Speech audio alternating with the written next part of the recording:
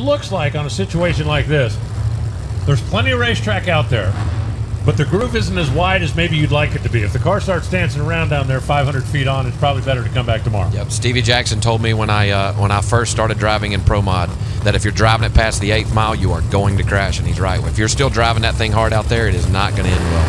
Yeah, what is he doing? So JR's having some problems to get that thing running. Well, it was a little late coming to life, but it did. And we're talking about J.R. Gray in lane number 2. Let's start in lane number 1. Kevin Rivenbark, driving the Tidwell Motorsports machine, Q80. Pro-Line Racing powered. Currently the number 5 qualifier. J.R. Gray just got bumped out.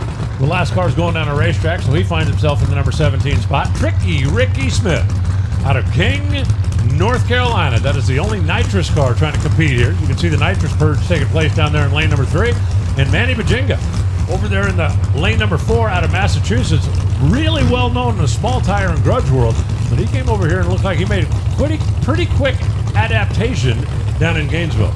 Yeah, a really good driver. Manny, a great guy, and that is the Todd Tutterow-owned YO Motorsports Camaro over there that Manny is driving this weekend. It's great to see Todd, Ty, and the entire YO team out here back in NHRA Pro Mod. Todd, obviously one of the most successful and the best to ever do it, and it's weird to see him behind the car doing the tuning and not doing the driving, but nonetheless, it's good to have him out. You know, it was kind of the same thing when Mike Janis was told by the doctor, you need to take a step back. Seeing him, just try to figure out where I'm supposed to stand when I'm not the one in the car. As being that this is Todd's business, you know, and he said it before the year started, he's just going to take a step back, really focus on his customer base, which is growing rapidly. Todd runs a really good program over there, especially in the PDRA with Kurt Stedding and the P2 contracting guys. He's got customers across the nation, so it's cool to see Todd kind of taking a different role.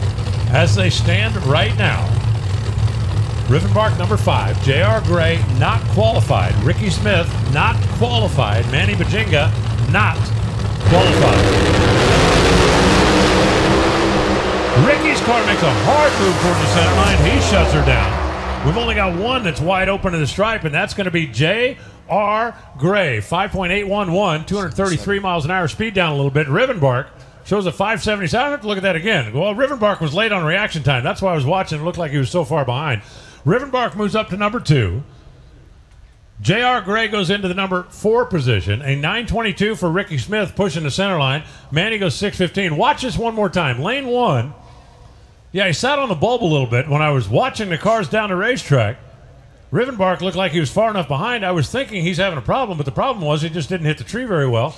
That doesn't bite you in qualifying, but you got to make sure you got your concentration in place by race day. Yeah, and then the 4 wides, if you can keep your wits about you up there and can leave the starting line on time, it is a big advantage 4 wide. I always thought that, especially in the turbo car, being that I was already ready to go when I turned my bottom bulb on, that I had an advantage, and I tend to do pretty well leaving the starting line. Now, Chris Thorne and I did not show that in the final last year. I think I was 150 and he was 330 or something leaving. But yeah, if you can keep your wits about you on the starting line here, you've got